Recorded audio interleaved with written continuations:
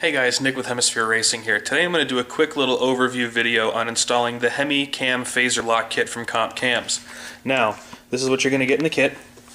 You have the compressor tool, the bolt with the plastic insert for the compressor tool, the lock itself, and the pipe plug that's going to go into the lock. So let's get started. The first thing that you're going to do, take your phaser and set it up so that the cam gear sprocket side down. Now you're going to find the hole that has the pin sticking up through it. What you're going to do, take the cam lock piece and insert it onto the phaser so that those two little tangs go over that pin in between the spring. Takes a little bit of wiggling, but it'll go on. Next you're going to insert this bolt into the threaded hole underneath on the side and turn that in until it makes contact. Now you take the Allen wrench and turn this one complete turn, and that's going to take the tension off the spring. Now we flip it over.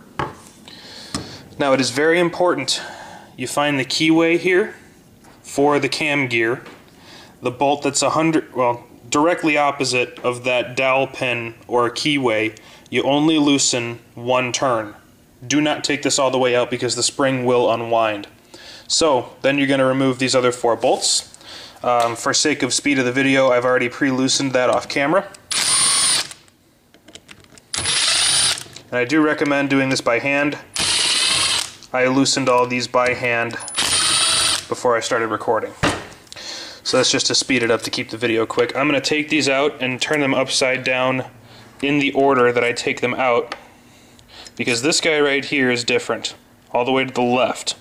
So again, we're going to keep that keyway facing up, laid out the bolts in order. Now you're able to rotate this out of the way. If you got a blown up motor, you're going to want to clean out all these little passageways because there's going to be metal shavings in there, I guarantee it. Now I had this apart already and started to clean it out, but you can see there's still debris in here. And yeah, you don't want that going back into your fresh engine build.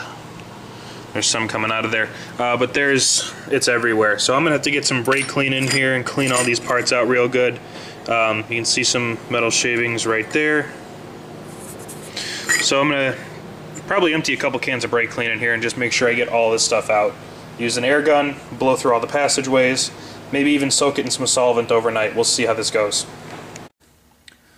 So about 2 cans of brake clean later, yeah, you can see that there's a ton of sparkly metallic debris that came out of there.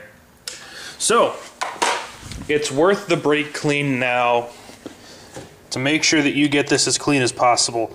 About 1.5 cans of brake clean into it, I was sure that what was coming out of here was clean solvent with no more metal in it. What you see right there is just marks in the metal. It's not actually metal shavings.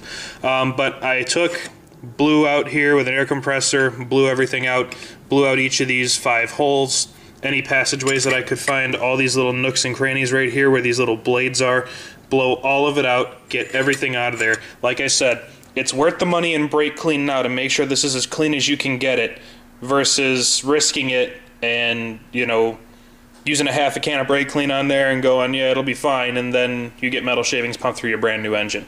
So once you've done that, we're going to go ahead and find your phaser lock. Now the diagram shows that the lock itself goes in the slot directly to the right of where that phaser lock is. Now it's two-sided, make sure it's at the bigger side up. Now it's calling for thread lock on here, and it's going to be kind of hard for me to get that on there with one hand, so I'm going to pause the camera and get back to you. Okay, so now I've got the blue Loctite on there. I've dropped the pipe plug inside the lock tool, and now the instructions say to just tighten this until the lock tool does not move. I'm going to just turn this a little bit at a time, and you can see I can still slip it in and out. So I'm going to turn it a little bit more. Now it's really getting tight, but I can still move it in and out. I'm going to tighten it some more. Man.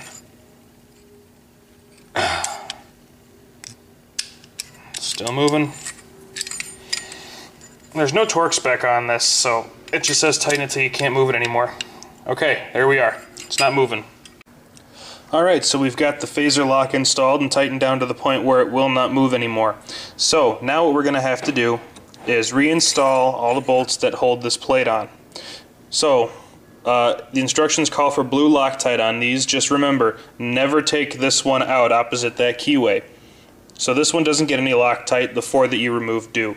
Now, my recommendation when you start off with this is start by reinstalling this guy that has the lengthened pin on the side. That guy goes all the way over here on the left, and the reason for that, the reason I recommend starting with this guy first is because this is still under some spring tension, so when you take these out and have this loose, the bolt holes are not perfectly aligned, so having that pin in there first will help you get everything aligned so you can get these other 3 started up nicely. So I'm going to go ahead, put the Loctite on these and get them started. After that we use the torque wrench to torque them down to 14 foot-pounds.